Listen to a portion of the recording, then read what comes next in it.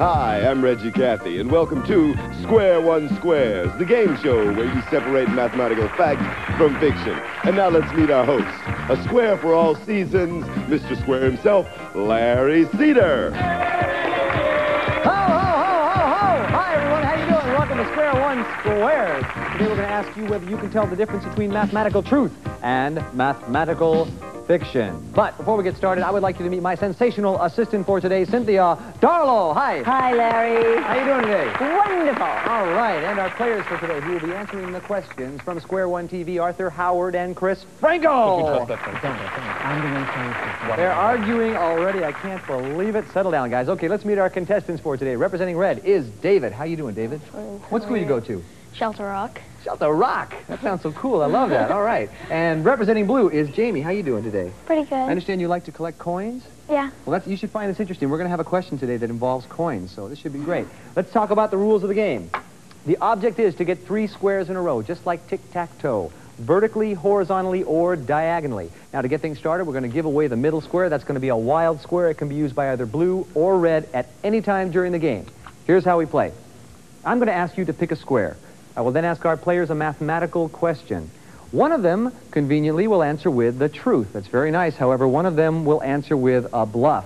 You have to watch out for them. Now, it's up to you to determine which of them is telling the truth. If you're right, your color wins the square. However, if you're wrong, your opponent's color will win the square. So be very careful. Now, before the game, we flipped a coin. Who won the toss? David won. All right, so let's get things started right now. Pick a square, David. S. S, the top left square, and here we go. First question. Please observe. Cynthia just got back from Hollywood, California, and she brought back a whole new set of all kinds of goodies. She has 4 different types of sunglasses and 3 different wigs. Now, here's the question. How many different combinations of sunglasses and wigs can she wear? Arthur. 4 types of sunglasses plus 3 kinds of wigs. 4 plus 3 makes 7 combinations. Thank you for your answer. And Chris?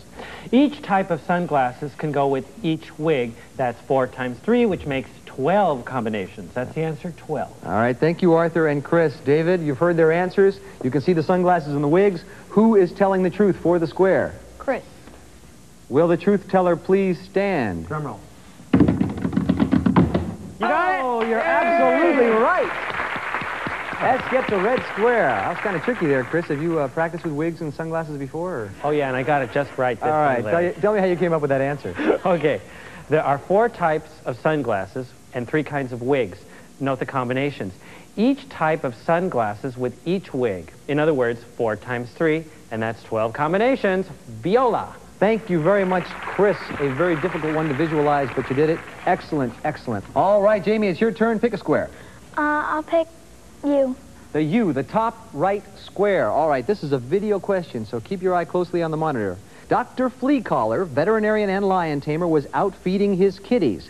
He put out dishes of kitty food spaced 10 meters apart in a row. Now, while his back was turned, his pet lion, Walter, started at the first bowl and went down the line, eating all the kitty food. Walter walked 60 meters. Here's the question. How many dishes of kitty food did he eat? All right, there's your question for you. Now, Chris, what's the answer? 6. All right. Arthur? 7. Okay, there you have your answers. That's a real tough one. Think about it carefully, Jamie. Which of them is telling the truth for the square? Chris. All All right, will the truth teller please stand?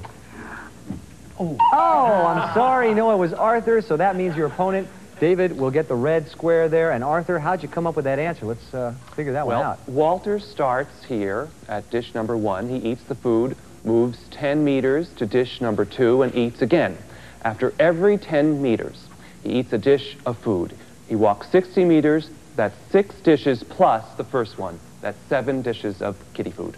Okay. Thank you very much, Arthur. Very, very difficult question. Some of these you really have to sit and visualize. It's kind of tough. But nice try. David, back to you. Pick a square. V. The V, the bottom right, which will give you a win. 3 in a row if you get it. So let's pay very close attention. Cynthia has before her 2 cubes. Now, Cynthia is going to cut the first cube like this. There you go.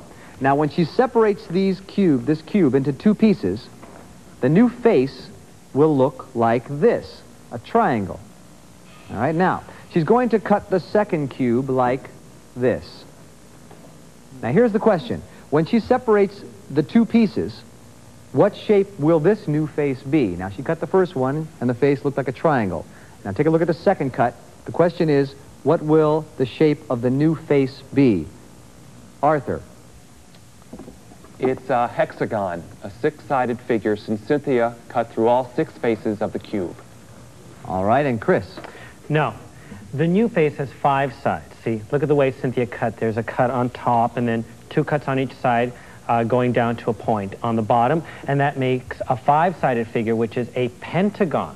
All right, David, there you have your answers. Now take a real close look at that cube and the slice and think about what they said and tell me, for the square and the win, who is telling the truth? Arthur.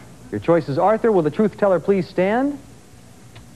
Absolutely right. You get the square, you get 3 in a row, and you win the game. Very, very good, David. Sensational job. A very tough question. Arthur, how in the world did you picture that? Well, Cynthia, you see? It's 6 sides, a hexagon. There you go. Very good. Thank you, Cynthia. Thank you, Arthur. Jamie, you did a great job. Super attempt here, but you didn't quite get 3 in a row before David did, so as a runner-up prize, we're going to give you a Square One TV sweatshirt. Sorry we didn't get to that coin question there, but maybe next time. And David, congratulations. You played an excellent game. You had some tough questions. For winning, you get a Square One TV sweater. So thank you both very much. A very good game. You played very well. Hope you can come back again. Thank you, Cynthia. Thank you, Chris. Thank you, Arthur. And Reg, there he is. We'll see you next time on Square One Squares. Yay!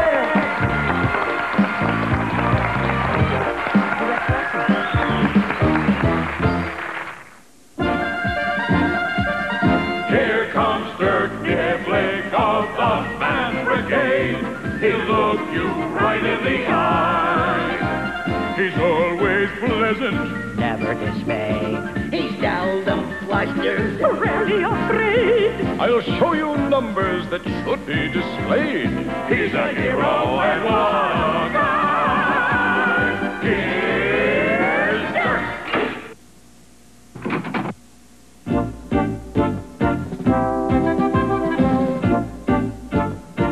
Oh, there you are, you little math thieves. Caught you, didn't I?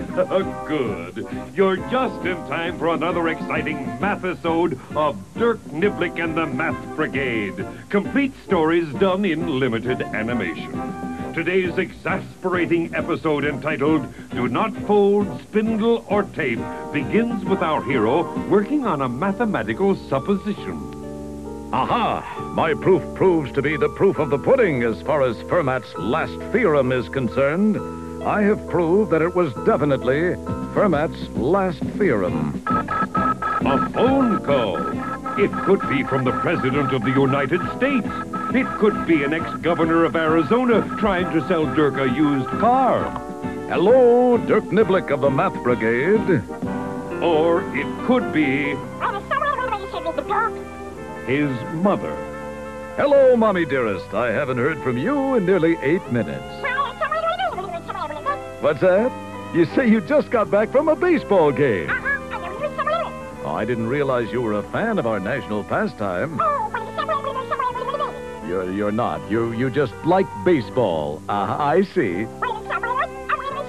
You say your team won the game 7-0. They whitewashed their opponents, did they? Hung the old horse collar on them? bageled them good, shut them out without a run. What's that? Your team scored 7 runs without a single player touching home plate? Mother, that's well nigh impossible. No. Of course I'm not calling you a liar, mother of me, but it's hard to believe a baseball team could score 7 runs without a single player touching home plate. Just a moment, Mommy dearest. There's a tapping at my chamber door. What's that you're muttering, Mutter? 'Tis some visitor rapping at my chamber door, only this and nothing more. Well, you're probably right, but I'd best answer it. Hello, Dirk. Remember me? I'm Roy Tire Damage. Where was you? I was right here. We were roommates in college. Of course, Roy Wrong Way Tire Damage, star athlete at our college, Where Was University. That's right. We were the fightin' Where Was Yous. As I recall, you got your nickname when you intercepted a pass in the Rose Bowl, got turned around and backed all the way down the field, scoring a touchdown for our opponents. Yes, and causing severe thorn damage to my rubber cleats. That's right. Well, what can I do for you, Wrong Way? May I come in? Certainly. Come in, sit down, Wrong Way, and take a load off your cleats. Thank you. What's that? Oh, that's my mother. Gee, she looks just like my telephone. Oh, I mean, she's on the phone. You have a very tiny mother. Mother, I'll have to call you back in a few minutes.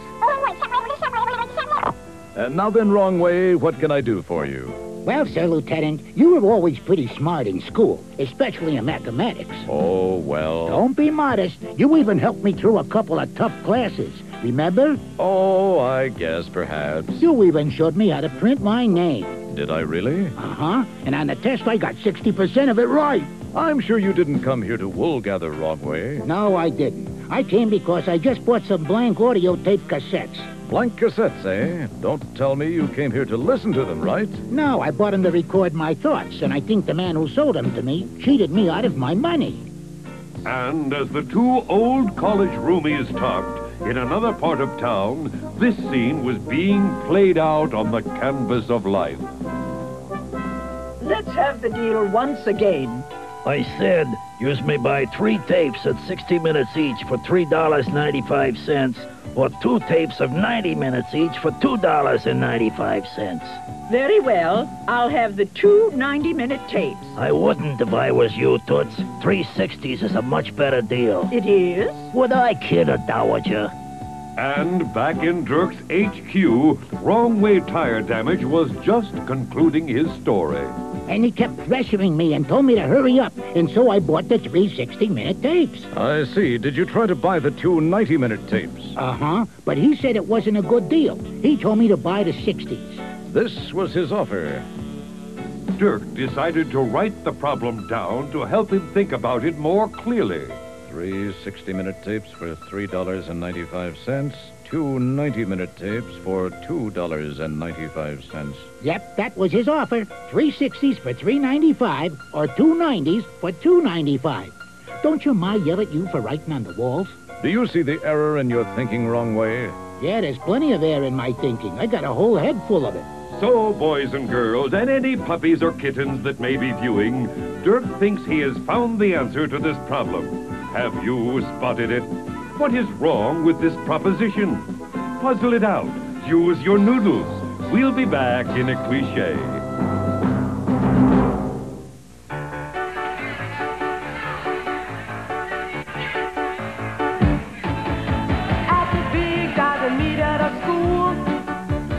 Diamond and Stanley O2 did a horrid backflip that the judges scored fifth. The world's ever seen at a fool. Well, the spectators let out a roar, but Stanley had more thrills in store.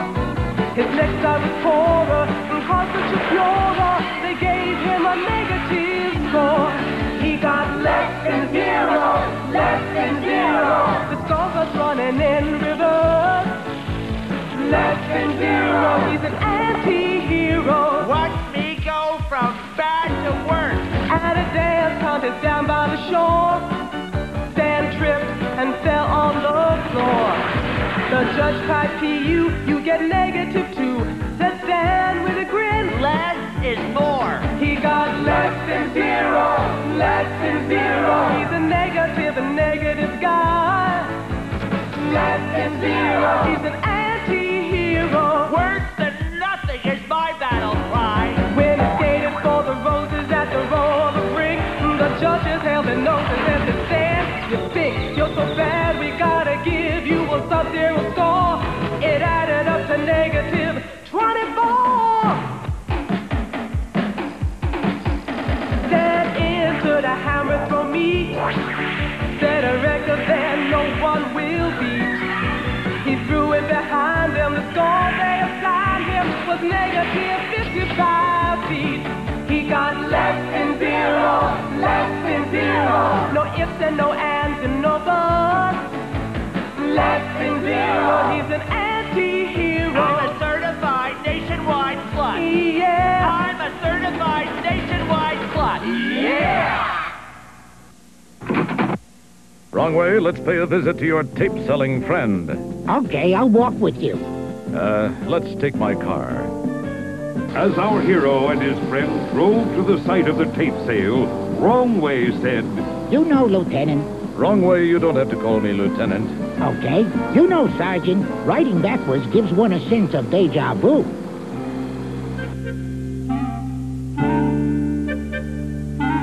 I'm interested in your audio tapes.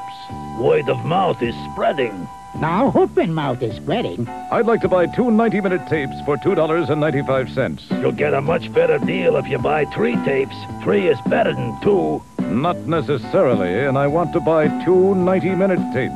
Well, the truth is I'm, out of 90-minute tapes. Yes, the truth is you never had any 90-minute tapes, did you? Well, actually... This is bait-and-switch advertising, and it's unethical.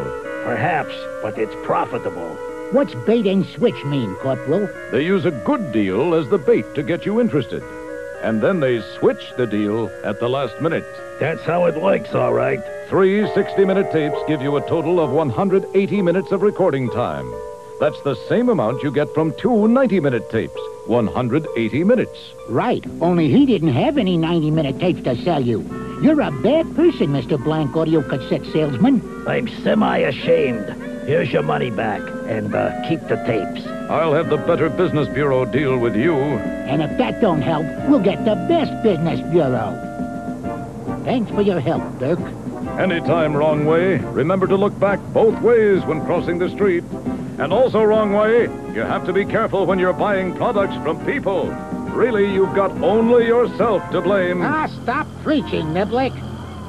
It does make a fellow feel good to use some common sense and some mathematical prowess. A ringing from a phone booth. I'd better answer it. It could be Superman. Hello? I see. What's that? Oh, the problem. Right. Yes, you said your baseball team won a game 7-0 without a single player touching home plate. All right, Mother. How did they do it? Oh, all the players who scored the runs were married, not single. Oh, that's very funny, Mommy. You little minx. Bye-bye, Mommy dearest. Satisfied that he had done a pretty zippy job, Dirk decided to take the rest of the day off and hide.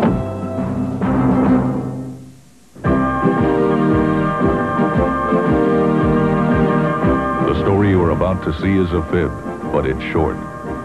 The names are made up, but the problems are real. It was Monday, 9:43 a.m., and traffic in the greater Los Angeles area was in a real crunch due to a tractor-trailer truck which had jackknifed and spilled its load. 25,000 pounds of almonds. It made the freeway commuters nuts. I was working the day watch out of Mathnet. The boss is Thad Green. My partner is George Frankley. My name is Monday. I'm a mathematician.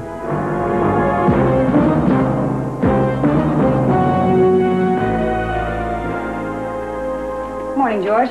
Have a good weekend? It's outrageous. Your weekend was outrageous? I'm not going to take any more of it. Had you been taking more of it, George? Who do they think I am? Who do they think you are, George? John Q. Public. That's who. And I've got some rice. Oh, good morning, Kate. How was your weekend? Not as outrageous as yours. What's wrong with you? I've never seen you act like this before. Do you know what they did at DDB? DDB? Ding Dong Broadcasting? Channel 14. Yes.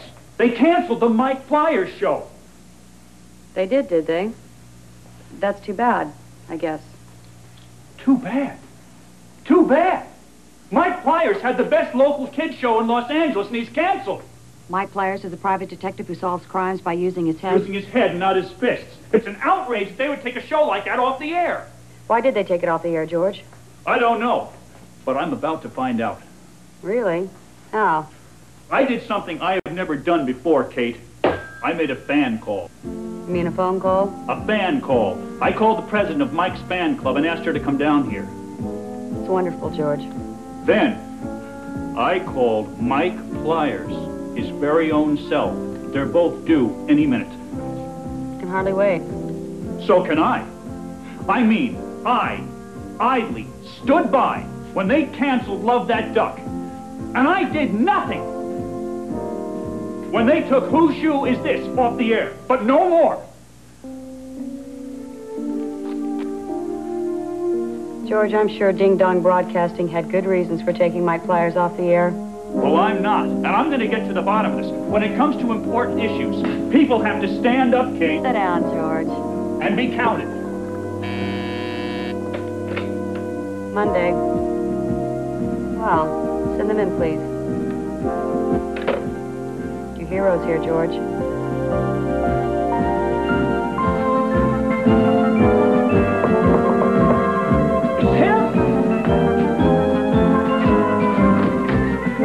Come in!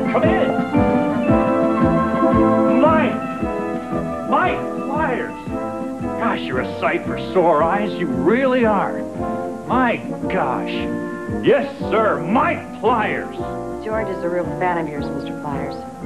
I'm Kate Monday. Oh, nice to meet you, Miss Monday. I'm Jerry Lynn, president of Mike's fan club. How do you do? Why don't you have a seat?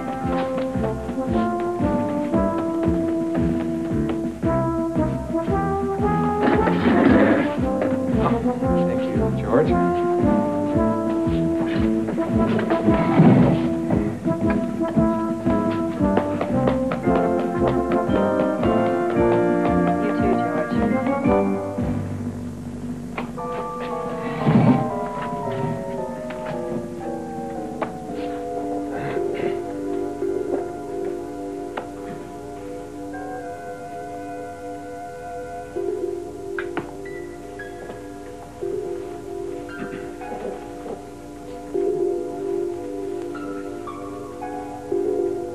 I'm not quite sure why we're here, George. You said it had to do with my show, or should I say my ex-show. Right, the show. As I said on the phone, Mike, I am outraged that Ding Dong Broadcasting took it off the air, and I want to know why, and then I want it put back. So do I, Mr. Franklin. We've written lots of letters to the station telling them it was the only good kids show on television. The kids have done a great job. They've put in a lot of work, but it just doesn't seem to matter. What reason did the station give you for canceling the show? They said the ratings were too low. But your show is very, very popular. How could the ratings be low? That's what I say. It's the best show in the whole world. Besides, what are ratings anyway? They are a way of estimating how many people are watching a particular television show, Jerry Lynn. And the station said not enough people were watching mine. How do they know? Does somebody go around and ask everybody? Not exactly. Nobody ever asked me. Me neither. I don't understand how they work, but I know that when your ratings go down, you can get in a lot of trouble. Like having your show canceled? Right. And I understand that part. I mean, it's just the way the business works. I would think you'd be angrier, Mike. I'm really hot under the collar about it. Well, I was when it first happened, but then I figured it's just the breaks. I'm still mad. You know, what was so surprising to me was that the ratings took such a steep drop all of a sudden. How so? Management at the station said I was doing beautifully. I was getting a rating of between 5 and 6. And that's good? They were very happy at Ding Dong Broadcasting. And then? And then the ratings dropped in 2 weeks down to 5/10. That's when they yanked me off the air. who cares how many people watch? We were watching, and we loved it. And we even learned from it. Me too. Companies who advertise on the station care. They want as many people as possible to watch the commercials. When the ratings go down, fewer people are watching, and advertisers look for another show with higher ratings. Uh-huh. Like the Vicious Vinny Vermin show. I hate that show. It's very popular. I've never seen it. It's a show where this guy named Vicious Vinny shouts and yells and throws pies at people and makes kids crawl around on the stage to win cheap prizes. Sounds pretty bad, all right. It's the lowest. My girlfriend went on it once, and they made her jump off a stepladder into a vat of gunk. It's totally mindless, Kate. The things they do, teach, are usually dumb or downright wrong. Anyway, it got awfully popular very recently. I still want to know who says so. Ratings again, Jerry. A company called the Hoover Ratings Service takes samples of television viewers, and they can determine what shows most people watch. What are samples? Jerry, if you want to know how many people watch a particular program, say that funny sitcom called I Thought It Was Your Nose.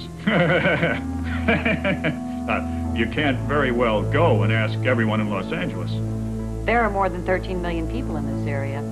So what do they do? They sample the population carefully. Sample? They use a small group to represent the entire group. Then what?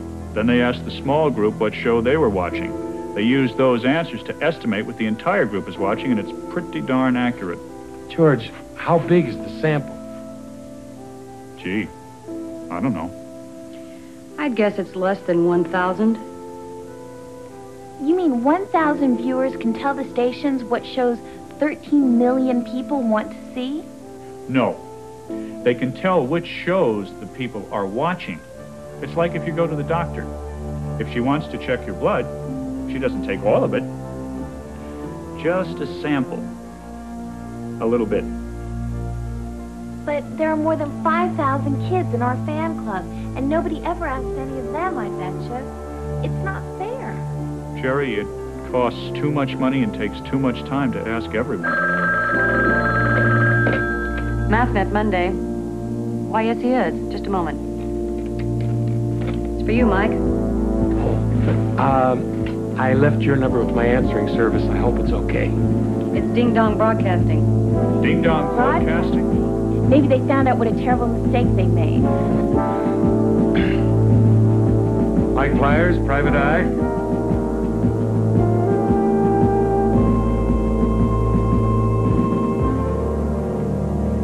Yes, I'll be right down.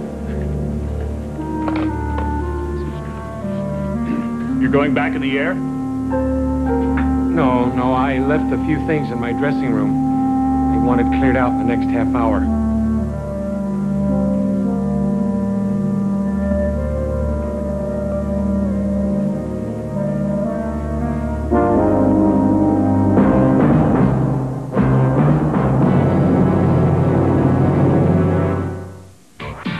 100% of Square One TV is a production of the Children's Television Workshop. This program was made possible by grants from the National